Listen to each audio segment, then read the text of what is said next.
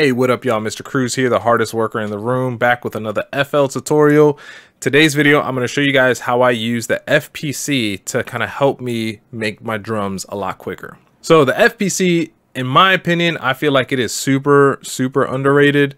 I just have not heard or met a lot of producers who have a lot of knowledge on it because we have something like this in Reason, and that's what I used to use to make my drums.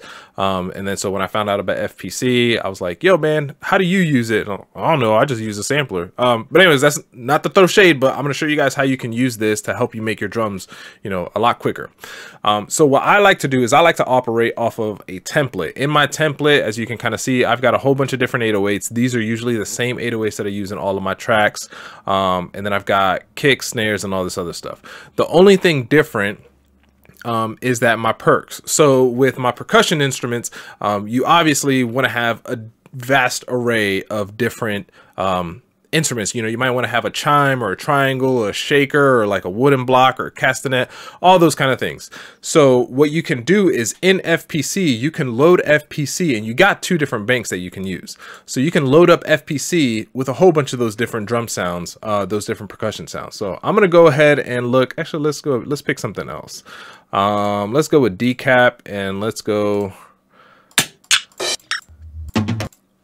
to some of his stuff. Oh wait, no, we got one from Producer Grind here. Yeah, let's use this one. So I got FPC loaded up and it's completely empty. So what I'm gonna do is I'm gonna drag all of these sounds into FPC first, right? So I'm gonna just click and drag all this stuff that, you know, I might use, or percussion sounds that I like, whether it's specific to a genre or if it's, you know, maybe I use the same kind of percussion sounds in all of my beats. All right, so let's go ahead and just load it up. All right, so I got all of them loaded. The next thing that I want to do is I want to select the layout. So I like to select a layout. What the layout does is the layout kind of correlates to where your keys are. To which key you hit is going to trigger which pad.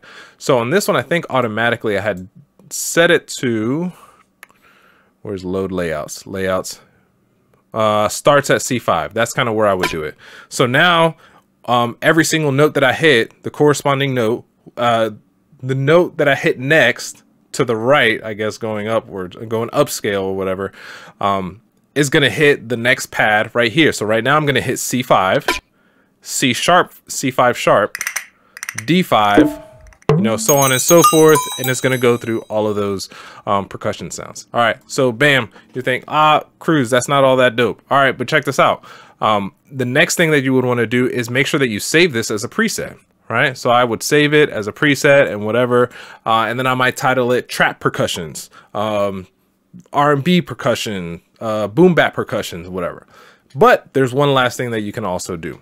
The great thing about FPC is that you can route each individual pad to its own mixer channel, but you can still have them all on one single playlist if you kind of wanted to do it that way. That's not the way that I would do it, but if you wanted to do it that way, you could. So let's say this first sound here, so this little kind of like metal bongo, I can set this output to 10. Then this low castanet, I can set that castanet to output 11. That way I'm not like having everything going to one output channel, one mixer channel, because I obviously, like, you might want to mix things differently.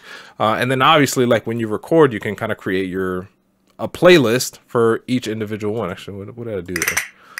You can create a playlist for each individual percussion sound that you got. Anyways, that's what I got for you guys. Hopefully that is helpful. Like I said, I have this in my template, and it just really helps me to make my drums a lot quicker when it comes to, you know, adding percussion sounds, because sometimes percussion's like a new, cool, really spaced out, unique kind of percussion sound is really what will make your drum stand out. That's what I got for you guys. Let me know in the comments below what you guys think, if you guys have ever used FPC, or what you use instead of FPC, unless it's sampler. Don't tell me it's sampler, because everybody uses sampler. It's your boy, Mr. Cruz, out.